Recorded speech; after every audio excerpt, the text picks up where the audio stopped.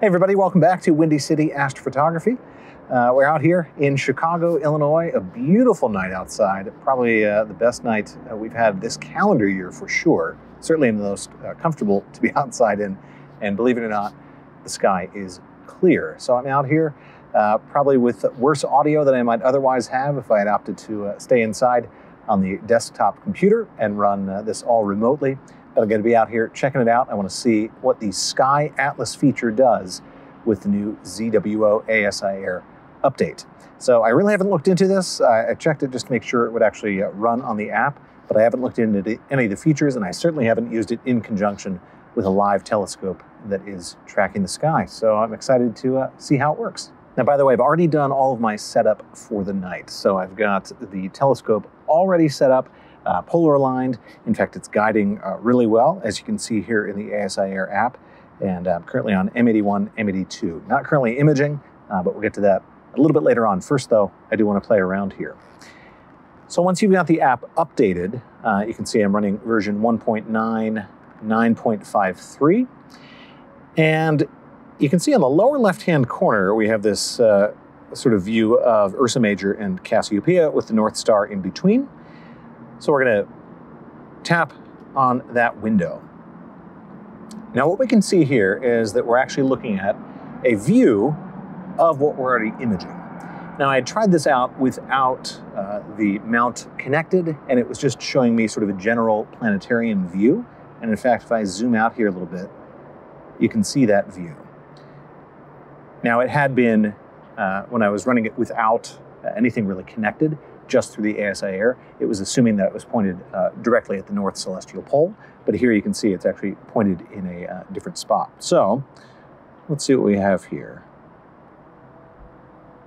Interesting. So our kind of field of view is in red, and blue is actually where the scope is pointed. Now, interestingly, it's actually showing the rotation of the camera. So it, through its plate solving with polar alignment, and also slewing to this object, which I did without this Sky Atlas feature, it already knows where the image is matched up. And in fact, I guess if we kind of take a look at this image, we got NGC 3077 up at the corner. Not really any other identifying parts to orient us by, but if we go back to our view here, this is a rather short exposure, but yeah, up in the corner you can see one of those other galaxies. In fact, let's run a 60-second exposure here, just so we can compare this field of view. Now, one thing I noticed as I was looking at it before, there's actually no way to change your time. So it's only going to be the local time, I guess, as matched on your device, what's synced to the mount. So I don't think, okay, so the compass is on. So now I can actually use my device to point to other areas of the sky. Okay, turn that off so I can manually slew around the sky. And great, this turns on equatorial coordinates. Okay, that can be helpful.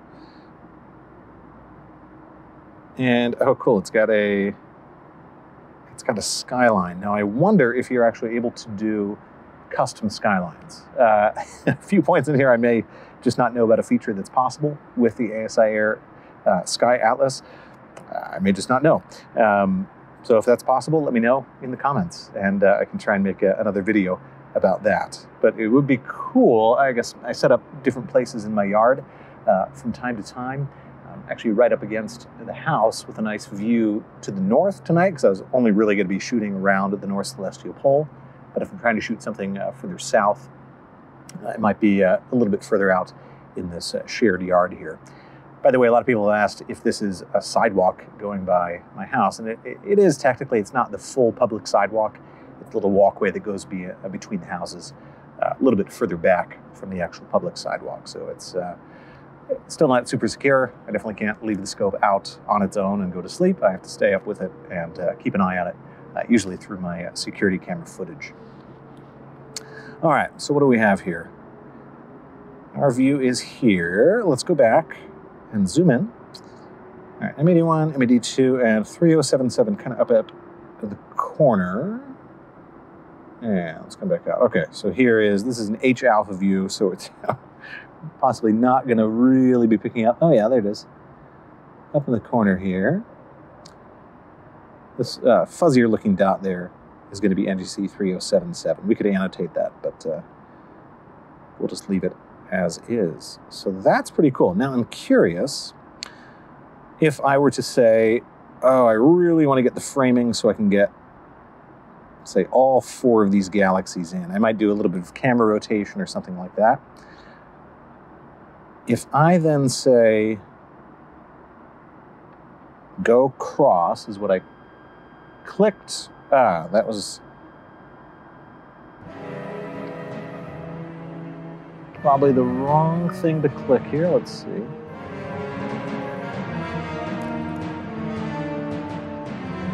can tell the EAF just barely missed my face, so I set this up just perfectly for how it would be the most. So where is this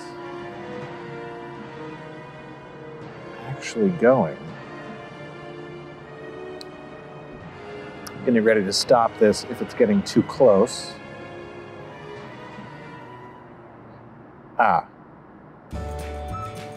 That's why. So I now see that the meridian is right here. So it's actually just going for the meridian flip early. I thought maybe that was a feature here where you'd suddenly cross the meridian automatically. All right, so I've got this done. Now the interesting thing about the rotation is I'd made another video about planning mosaics and things like that in Telescopius, and noted that it was sometimes hard to tell exactly what your rotation was in the ASIair. That could be a little bit troublesome with the RASA because it's pretty cumbersome to actually change the rotation of the camera on the fly. If you had a rotator or something, it would make it quite a bit easier. But in general, it's just not something you want to do. However, with this, you can tell if your rotation is actually matching. This is a fantastic tool to be able to do it.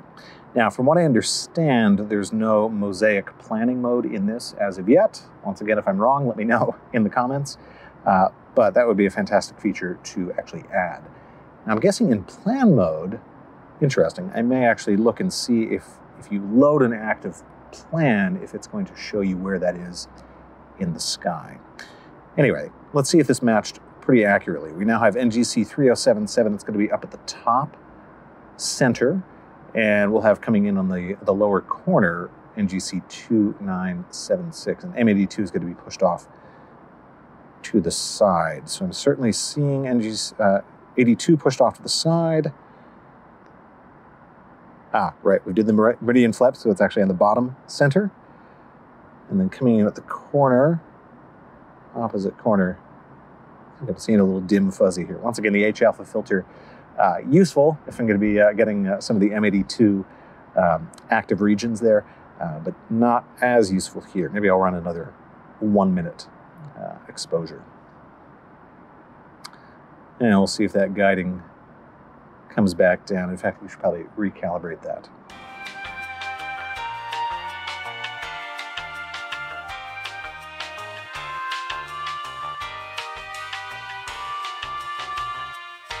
Okay, so I think we have that guiding back figured out. So that's recalibrated. I'm actually glad that we are on this side of the meridian now.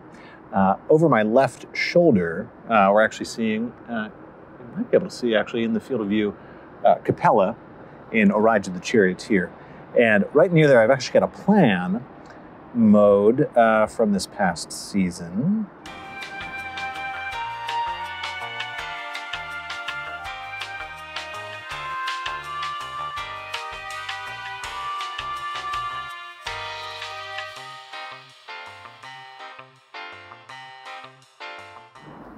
Yeah, let's test the accuracy here. I want to be right here with this kind of trio of stars up at the corner of the frame. So go cross, I guess that means go to the crosshair. Makes sense.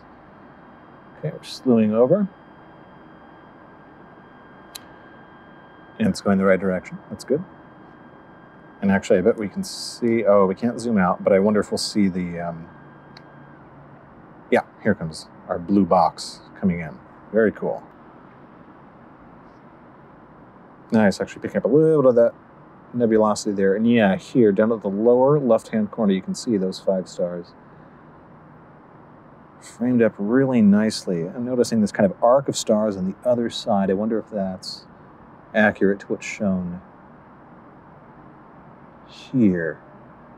Pretty close. Yeah, I think it's just this view here. Fantastic. Very cool. So one of the things I'm really excited about this for is finding other objects. Sometimes you don't know the object's name. Let's say, or you may know its name, it's a common name, but you may not know the NGC number or something else. In fact, let's go to in the feet of Gemini. This is a great field of view here. Tell you what, let's go right here. Actually, does it bring up information? It doesn't, okay. Okay, so I want to center. I wonder what align is. Align scope. Oh, no, don't do that. I'm guessing align is telling your telescope where it's pointed, saying this is that. Perhaps. All right, I'm going to zoom out.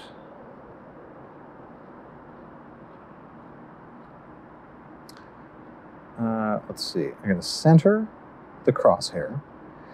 Just wanted to be able to see the blue view. The blue is where the scope is pointed, and then the red view is where the crosshair is. Let me see. Okay, it's going to actually, I'm always centered on the view here, so I can't quite fit both in evenly, but I want to see how it tracks that blue square or blue rectangle. So let's go cross. Okay, yeah.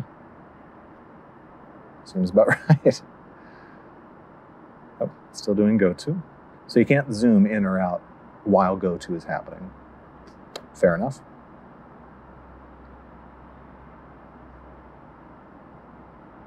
It's validating centered or not. It's taking a bit of time there. Should be visible. Let's see. Oh, here we go. Go to success. Let's check it out. I think it's going to be loading that image here. By the way, I think I switched Wi-Fi signals from sitting right here, which would be extremely fast. I think it's actually trying to do station mode on the house, which we're in a bit of a bad spot for that. Let's check it out.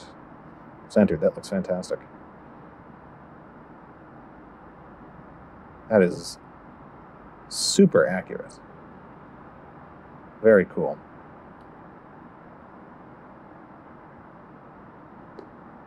So let's do a 122nd there. We're gain 139. Let's give it a shot. Why not? So overall, really impressed by this functionality, given the field of view. I suppose the only thing that I am kind of missing from this, maybe a nice feature would be to be able to upload your own panorama, so be able to see what's visible from your location. I know there are other apps that can do that as well. But also a planning mode where I'd be able to go to a different date and a different time. I suppose a different location as well, if I knew it was maybe planning a dark sky trip or something, a place far enough away that it would really matter, to be able to plan that out and say, okay, well, the Pleiades, is setting over here, and this is what's rising at that hour, and these are the good times to be doing that. Now, of course, you can do that in Telescopius. You can import plans for things like that into this, but if that were all able to be done in this really kind of feature-rich application here on the ASIAir, that would be pretty fantastic. I would be very interested in seeing that functionality for planning, imaging session planning within here. the ability to create mosaics within the app here, create plans perhaps as well. Once again, that may be something that's possible and to be able to maybe add the object, but I'm not seeing it immediately here on the user interface. Maybe a long press or something is going to do something else. Anyway, this is pretty fantastic. I'm very happy with this new feature. I'm going to be playing around with it quite a bit. This is going to be especially useful if maybe I've got maybe an hour before something is rising. I can say, okay, well, what can I look at now?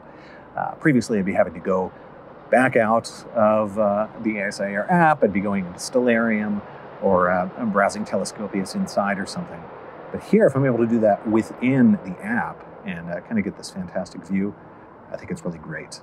I think it's also going to be useful, perhaps for some astrophotographers, if they're not quite as familiar with the sky. I grew up looking at the sky and really only got into astrophotography after I was very familiar, able to star hop to galaxies and clusters and things like that. But if someone is maybe not quite as familiar, they know how to program their software to go to an object that they think is really cool, but they're not maybe quite aware of where it is in the sky, or especially how big it is in the sky. This gives you a good idea of the scale of things relative to, say, the moon or other objects. I think that could be pretty cool. So overall, let's check out how this image went. Yeah, wow. Single 2-minute exposure here. Looking good. Very happy with how that could be. In fact, let's get a little bit low there. In fact, let's see what its height is in the sky. That would be another thing I'd want to see would be, oops.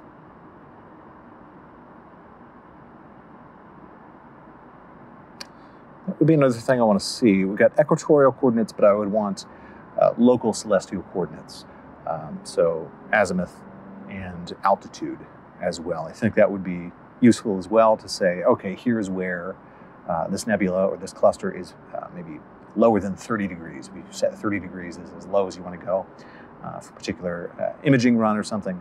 That might be useful as well. But here I can see, yeah, it's probably a little bit too low to do any useful imaging. But overall, that's a pretty good view. And quite happy with that. And a little bit late in the season, but maybe next year we'll get around to that one as well. Well, thanks for stumbling through this with me. I hope this video was useful. I hope you get a chance to try out this new Sky Atlas feature as well. Let me know in the comments what you think about it, any other features you think might be useful for it as well. And otherwise, clear skies. Hopefully a lot more like this coming up over the next few months. And we'll see you next time.